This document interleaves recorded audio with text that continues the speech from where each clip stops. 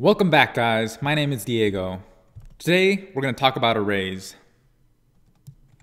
But first, I want to quickly touch upon another variable type in GDScript, the null variable type. When a variable is null, it means it has no value. It is blank. It is undefined. For example, let's take this variable here.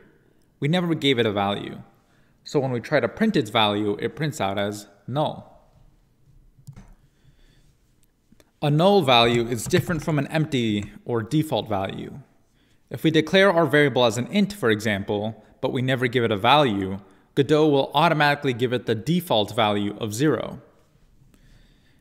If we declare our variable as a string, Godot will automatically give it the default value of an empty string. When we print it, instead of null, it just looks like nothing was printed because our string was empty. Okay. Now we're ready to talk about arrays. So, what is an array? An array is a simple data structure to hold multiple values. So far, all of our variables have only held a single value. By using an array, one variable can hold multiple values. To instantiate an array, we use brackets, like so. Let's make an array of strings. We use commas to separate each value. We can access a value in our array from its index. Like any good programming language, GDScript uses zero-based indexing. That means that the first index in an array is the 0 index. As we can see, the first value is the string, this.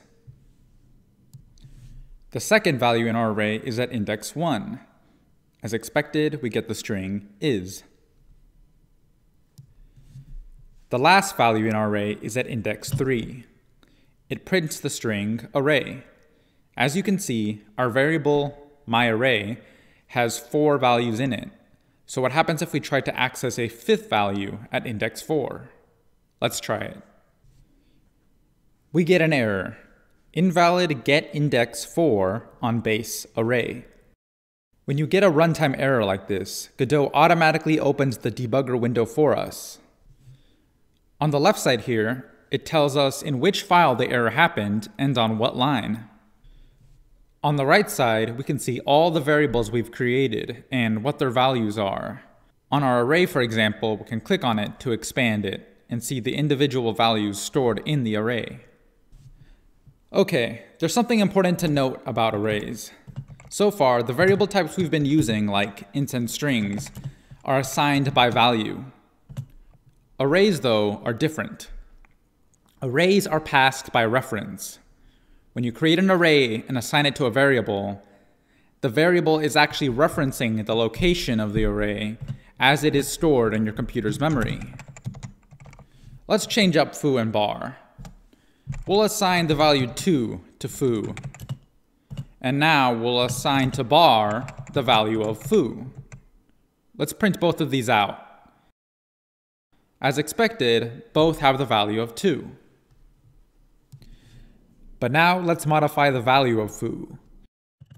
We'll increment the value of foo by 1 using the shorthand syntax. Let's print this out and see what each variable holds. Bar still holds the initial value, but foo has the new value of 3. Now let's try the same test with arrays. Let's create an array and assign it to foo. And then we'll say that bar is equal to foo. When we print these out, as expected, they match. Now, let's modify the array stored in foo. We'll use the append method. The append method adds a new value to the end of the array. Keep in mind that we only modified foo. We haven't done anything with our variable bar since creating it. But when we print it out, we see that both foo and bar have been changed. This is what I meant before when I said that arrays are passed by reference. This isn't always the behavior we want, though.